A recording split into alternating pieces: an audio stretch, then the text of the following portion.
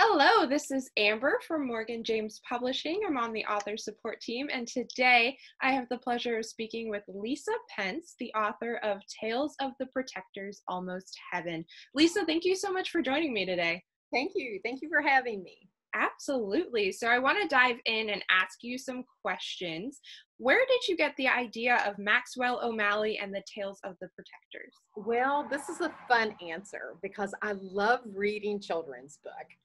And I have this mindset that if I'm in a certain situation and something odd happens, like I may be walking my dog on a windy day and a lot of leaves come down, from the gust of wind, and I'll walk through it. And I've just read too many children's books because I'll think when I'm walking through those leaves, this is like something I've read, and I could walk through these leaves and come out in a magical land. So I have that mindset. And how I came up with Maxwell O'Malley, we were vacationing on Mackinac Island, which is in Michigan. We were riding our bikes, and we got inland, and we came up on this Civil War cemetery.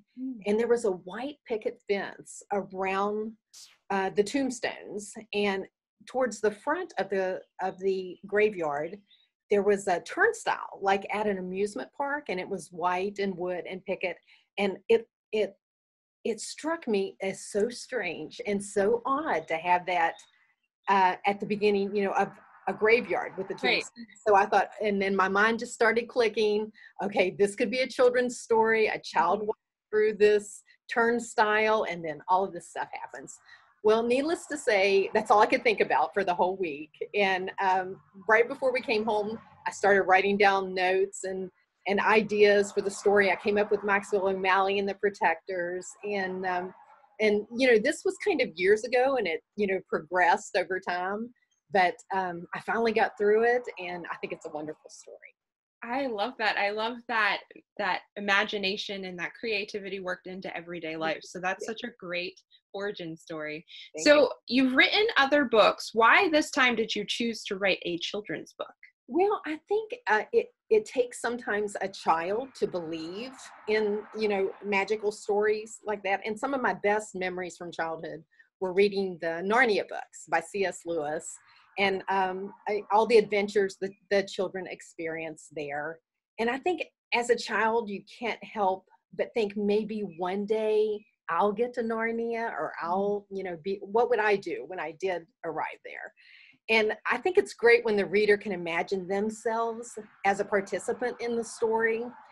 They can be the hero. Right. And in Tales of the Protectors, Almost Heaven, anyone can become a protector. So it doesn't matter where you come from, what your last name is, who your parents are, you can be a protector. It's based more on who you are on the inside than, where you come from, which I think that's wonderful. I love that. And that makes me want to be a protector. Yeah, I agree. And I grew up reading similar stories, and I remember, just being so absorbed. And like you said, being in those situations where you could picture yourself in that storyline. So I love that. So what is your favorite chapter in the book, and why? My favorite chapter is the first chapter, and you find out rather quickly that there's a tragedy in Maxwell's life, and that affects his existence throughout the rest of the book.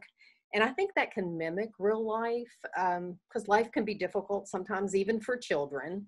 And my goal is for the story to be encouraging to the reader, and let them be able to see how Maxwell and his friends overcome evil.